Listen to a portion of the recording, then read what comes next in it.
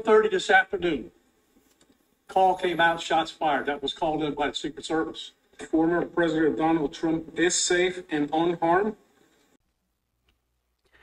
Welcome back to Real Talk with Darius. Thank y'all for joining me. Unfortunately, it's under sad news, sad happy news, at least for many of us. President Trump was there was an attempt to assassinate President Trump again 2 months later after July 13th on today, September 15th, 2024.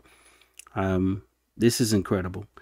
We're getting ready to cover that briefly here. So just remember to like, comment, subscribe, share your thoughts, set your notifications, and please share this video, share this channel if you enjoy the content that we're providing for you.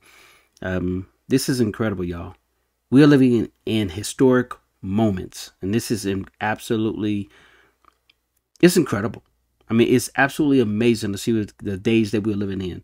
You know, I wasn't around when JFK was assassinated. I was just a little boy when President Reagan, there was an attempted assassination on his life. He was shot, and thank God he recovered. But these things that happens, they're not by accident nor coincidence, and the question is why. And we can all speculate. People don't like getting into conspiracy theories. I call them conspiracy truths, because there's a lot of truth behind these things, and just because they're not in the mainstream does not mean they are not real or reality. So anyway, let's go ahead and get into this. The FBI is investigating what it's calling a second assassination attempt on former President Donald Trump. He was golfing this afternoon in Florida when the Secret Service noticed a rifle pointing through the bushes on the golf course. In an email to supporters, Trump said he is safe and well. Here's CBS News' Christian Benavides. Former President Donald Trump's campaign says he is safe and unharmed, and the FBI is leading the investigation after an apparent assassination attempt at his West Palm Beach golf club on Sunday. 1:30 this afternoon, call came out, shots fired. That was called in by the Secret Service. Former President Donald Trump is safe and unharmed following a protective incident shortly before 2 p.m. on Sunday at Trump International Golf Club at West Palm Beach. The U.S. Secret Service personnel opened fire on a gunman located near the property line, and this matter is under investigation. Authorities brought a man in custody who they say is a possible suspect in the incident. The FBI released a statement saying it has responded to West Palm Beach, Florida, and is investigating what appears to be an attempted assassination of former President Trump. Trump was playing a round of golf at the time of the incident, which comes about 2 months after a gunman attempted to assassinate the former president during a rally in Pennsylvania. He posted a message on social media assuring that he is safe and well. Before we continue on, I just want to point that out. Let's read that. There were gunshots in my vicinity. This is President Trump's statement. But before rumors start spiraling out of control, I wanted you to hear this first. I am safe and well. Nothing will slow me down. I will never surrender. I will always love you for supporting me. Now, how many leaders do you know that would have the presence of mind to do those type of things? Just like on a day that he was shot, because he did get grazed in the ear, but he was shot. Or he had the presence of mind to reassure you that he was safe and he was secure, he was fine. He had the presence of mind, and I'm going to play a segment of that clip again from the first assassination attempt, just to remind us what just happened 2 months ago that the media conveniently forgets. The ABC News in the presidential debate between Trump and Kamala Harris. The so-called moderators did not moderate well. And I'm not saying it as a partisan, or as a conservative. It's just the truth. But they didn't even ask him. He had to bring that up. They didn't even ask how he was doing or what the experience was like. Didn't ask him about his family. That shows you what these folks are really about. And I appreciate it. I appreciate that you're showing me your true colors. You may not come right out and say it, but I'm glad they're showing us, as they have since Trump's presidency in 2016. Well, when he first announced it in 2015. They're showing us what side of the aisle they are on. And no matter what you say or what I say, they're still sticking to their guns. But this is another inspiring moment from President Trump. And saying nothing will slow him down. He wrote, I will always love you for supporting me. Two people familiar with the matter told CBS News that a male was seen with a high-powered rifle near Trump International Golf Club. The man was pointing the rifle at the golf course where former President Trump was apparently located at the time.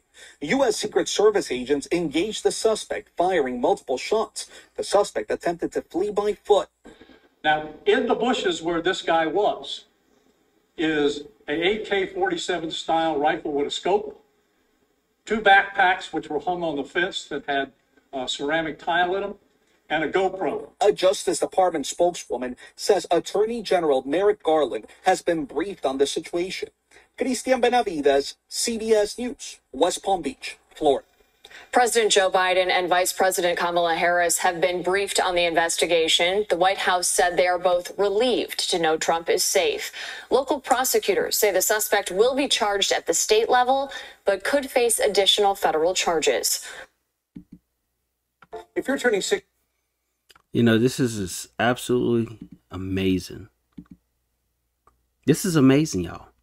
We've nearly witnessed 2 assassination attempts on one president in our lifetime. In my lifetime, I'm 45 years young. And this is amazing. I was semi-shocked. Now, I'm not shocked they're trying to kill him. They've already proven that.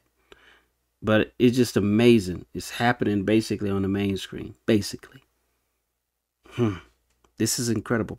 And the question is why? Why would they try to assassinate someone unless they deemed him a threat? Oh, that's right. They have been telling us that they have deemed him a threat. They have demonized Trump and his supporters. They are demonizing over 75 million plus supporters. Not just so much of Trump, but of his politics, his ideas that sound more American first than the other side. Stop getting caught up in the personalities and just listen for the policies. We get too much into our feelings. We're taught to do that. I know. The left side plays to that very, very well. I give them kudos. They're very good at what they do. Very evil too. But this, let me just go on.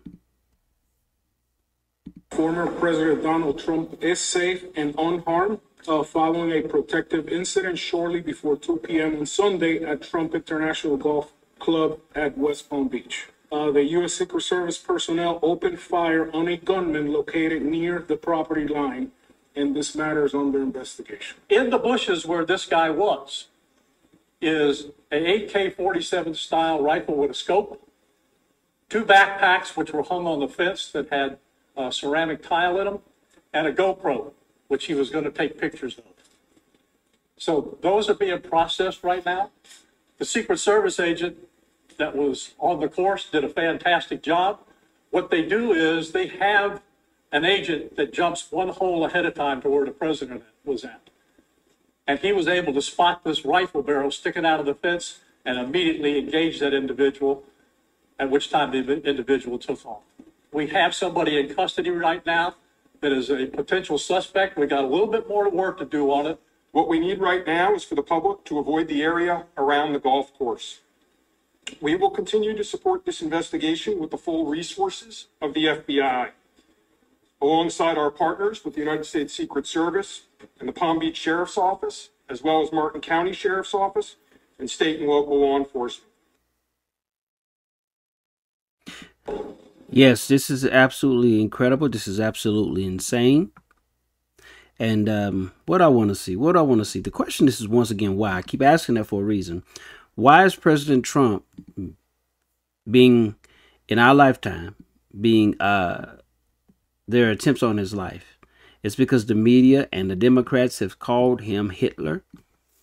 They said he's a threat, I keep messing this word up, but existential threat to their democracy. First of all, we're a constitutional republic, but they keep telling you we're a democracy, and they keep parroting that mess because it works. And of course, they have the media in their pockets, so they're going to help keep parroting that garbage. But anyway, I digress. Why they keep going after him? You should ask yourself that reason. Oh, because they said he's the devil. Compare apples to apples and look at what they say. Listen to the rhetoric the left side spews and listen to what Trump says. Listen to what some of his supporters says. Listen to people who are former Democrats Of course, you can listen to people who are former Republicans too, but listen to the information for yourself. Oh, wait. They want to keep you from being able to listen so that you don't judge for yourself. See, if I was on the other side of the aisle, I'm on the side of truth. Okay. So if I was on the leftist side of the aisle, I would feel completely disrespected that these folks are taking the right for me to decide who I want to represent me on a national level or any level, period. They want to take my right to choose away from me. Why? Because they want to control it. That's it. The name of the game is power and control by whatever means necessary. And I want to play this video here again, just for us to remember that just a short while ago, 2 months ago, almost to the date, they first tried to assassinate President Trump on live TV. What happened?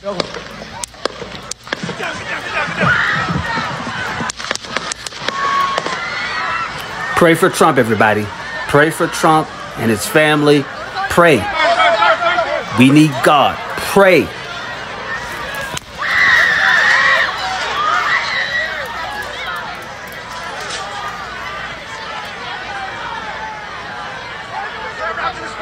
Move his spear. Hold. When you're ready. On you. Ready? Move. Up. Move. Go. Hawkeye's here. Okay, here. Move with the spear. Spear, get ready. Spear, get ready. We ready?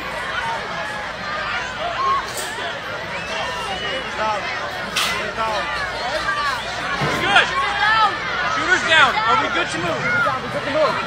We're clear. Let's move. We're clear.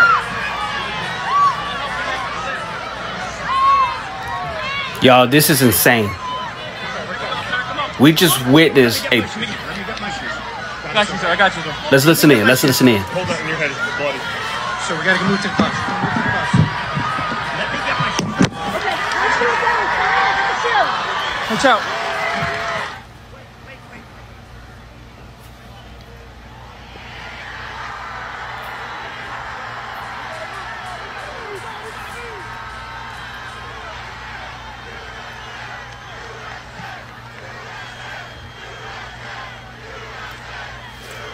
Trump is still giving his supporters hope. He's saying, I'm okay, I'm fine. He's giving us hope. But y'all, we need to pray for Trump and his family, and we need to pray heavily for America.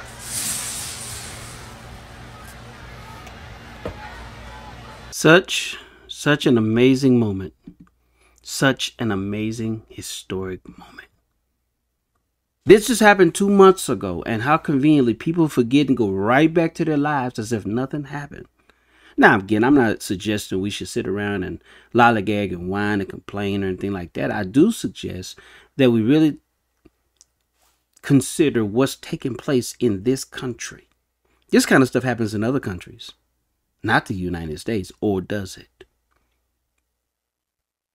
What is Trump truly a threat? Who is Trump truly a threat to? Is it the American people? Is it the Constitution? Or is it the enemy?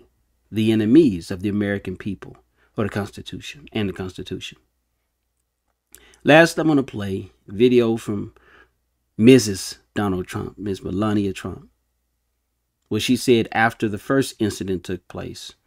I don't know if she'll come back with another statement after the second attempt, but what she says here still resonates. It's very, and it's interesting. Very intelligent person. The attempt to end my husband's life was a horrible, distressing experience. Now, the silence around it feels heavy. I can't help but wonder, why didn't law enforcement officials arrest the shooter before the speech? There is definitely more to this story, and we need to uncover the truth. 100%, everybody. 100%. That's a very good question. The second assassination attempt. Why was he allowed to get so close?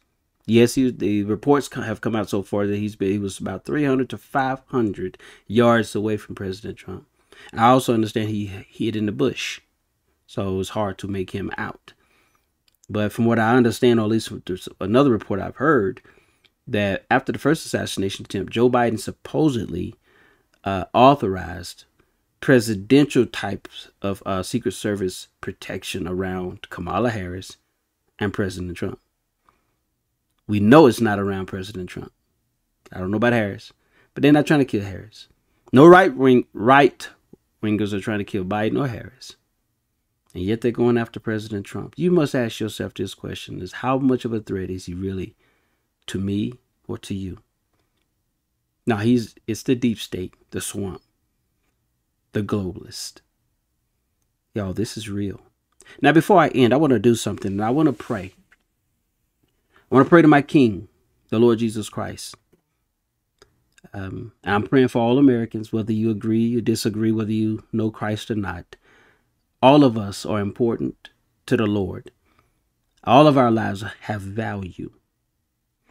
And this country is headed in a place that many never could have conceived. Most do not believe. And some only dreamt, as it was more like a potential nightmare. So let's please bow your heads. Heavenly Father, I pray in the name of Jesus that you will be with the American people. First of all, be with President Trump and his family, those who are connected to his administration, his campaign team. I pray, Father, for the guidance of, I pray for the souls and hearts and minds also, and guidance for the Biden administration, that you will lead them, Lord. Help them to make the right decisions, Lord, to direct this country in a way that you see fit.